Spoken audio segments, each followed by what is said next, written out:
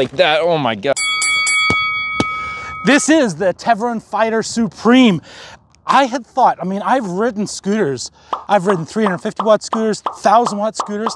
I never thought I'd see a time when I would ride twin 4000 watt scooters with a peak of 10,000 watts. Those are fighting words. This is Future Tim here, behind the computer doing the edits for this video, and I just heard back from Teverun. Even though on their website it says dual 4,000 watts and a peak of 10,000 watts, it looks like they're actually only 2,500 watts, which is a total of 5,000 watts with a peak of 8,000 watts. Still incredibly powerful. Anyway, I'm gonna take these off. I'm gonna take this scooter, and what I'm gonna do is a little bit special today. I'm gonna ride around Oak Bay today, try it out, tell you what I think as a big guy, but I'm also going to invite somebody else to ride it, and that's Jamie, my cameraman, because he's a little bit younger, and I'd like to have his perspective as well, because I'm not convinced it's for me. I mean, I've already scared, like I came pretty close to peeing myself. That's how scared I was. I peed my pants. Oh. And that was in level 5. As you can imagine, 10,000 watts is kind of extreme. So, anywho, without further ado, I'm going to take off and I'm going to ride around Oak Bay and share with you what I think about the Teverun Fighter Supreme, what I like, what I don't like, whether I think it's for you.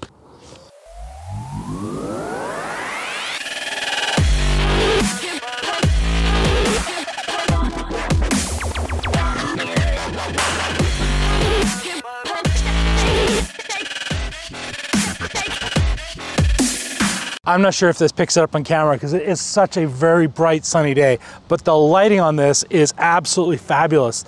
The Fighter Supreme has the ability, of course, to do indicators, but when you're doing an indicator, I'm going to show you here, if I'm turning right and I put the right indicator on, this actually starts to flash. Down here it starts to flash, all the way along here it flashes, and of course at the back it flashes, which I just think is fantastic. If you do both, of course, you've got the hazard, so now you're flashing on both sides of the actual scooter at the same time. And it's got this beautiful 3.5-inch full color display.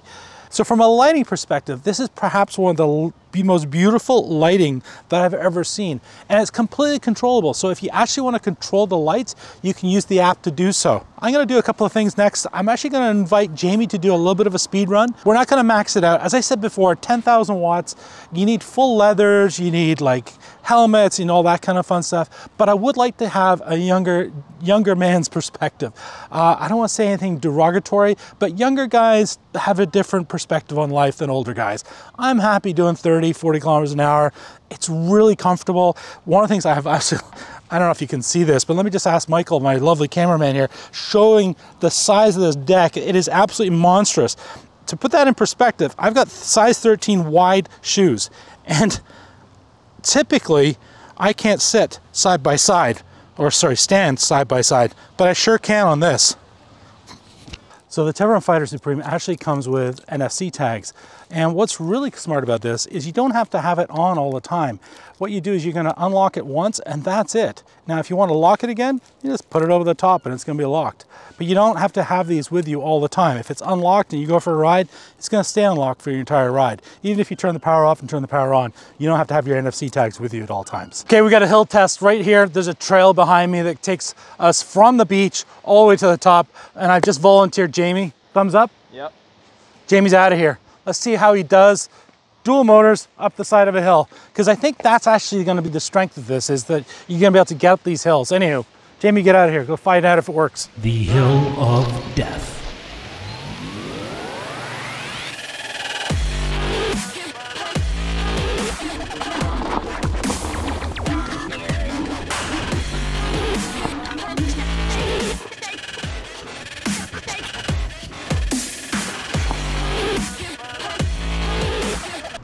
All right, let me turn around.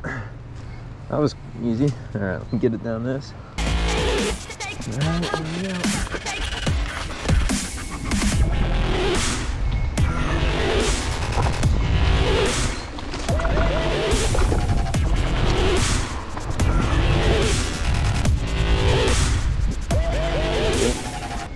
How was it? That was easy. Well, that was easy, wasn't it? So I'm here with Jamie. I just want to say thank you to Michael and Eric for helping with the filming. Thank you, Jamie, for helping. You took it out for a spin. I did, yeah. I've taken it out for a spin. Some of the things that just, I'm going to just fire a few questions off at you, but let's just start off with, it actually weighs about 100 pounds. You know, you can Ugh. Yeah, you can pick that up, put it in the trunk of a car. And as you can see on the video here, it folds up really easily. Now, what I'm gonna do is I'm gonna lift this up here and pull this down. And there's a little extra button here I'm gonna squeeze in, and I can roll it all the way down, and there's a little clip on here to click in. Now, it's 100 pounds, so you know, if you're built like me, great, but you're not gonna be wanting to carry up a bunch of stairs. Now, speaking to that, while we're down here, I do want to say something that's really quite nice about this design feature that the Teverun has. I must admit, some rather unique design features. Everything has been really well thought out. Like, look at this back bumper. It's wrapped around, it's movable, it's going to protect you from all those stones, but it's also got just an interesting design about it. And at the front, the same thing. This interesting design, but it's actually functional as well, because on this side, it's doing a lovely job there of being beautiful, but on the other side, you're gonna notice it's designed to protect the actual disc. So that disc, the part of the brake, is being protected by that. That's kind of cool, I think. And this stem is so solid. Like, it doesn't, there's no movement whatsoever.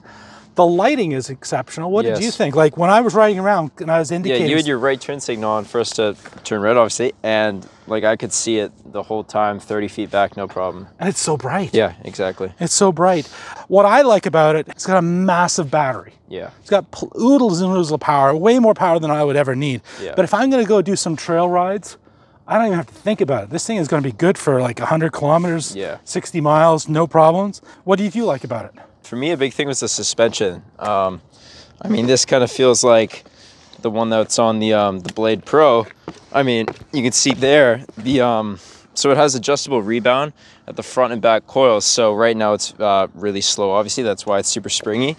But if you're gonna do some, 60 plus kilometers an hour riding, you're gonna wanna just adjust that dial to have a fast rebound so that it's not as springy as you're more stable. But the suspension's amazing. These swing arms are big and bulky, and that's what kind of makes it so stiff and sturdy. You took it for a speed run. Yeah.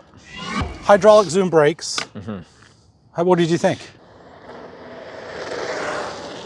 I almost got thrown off at first because I didn't expect them to be so powerful. There was a bit of a... I mean, I've ridden zoom brakes all the time, but I just did it hard, and I was like, wow, like there's no problem with stopping power from 60 kilometers an hour. I mean, again, same with the stem. It's super solid. Everything about it is kind of beefy, and you don't feel like anything's too janky or gonna break on you. So I almost wet myself when I put it into gear 5, dual motor, and gave it the beans. I'm guessing you tried a little... I did like the tiniest touch. I mean, here, I'll show you the 5 with the... You press the throttle, watch this. Like that, oh my gosh. See, like I'm like just touching the throttle a sec, and it's spinning tires like crazy. Well, that's what threw me right off. Exactly. I'm accustomed to powerful, I've tried other powerful scooters. Yeah. No problem. Like, I mean, they're fast.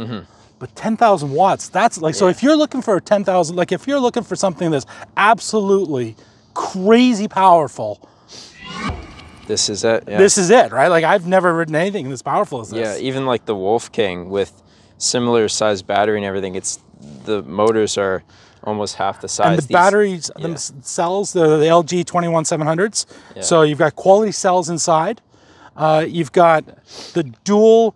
I'm going to put a lot of numbers and statistics up here because I'm going to mess this up, but I had a dual sine wave controller. I think it's like 52 amps. 52 amps, yeah. Something like that. If I'm wrong, it's going to be up there anyway. Like, if you're a big guy trying to go around and just, have great trail rides, hey, this thing's amazing.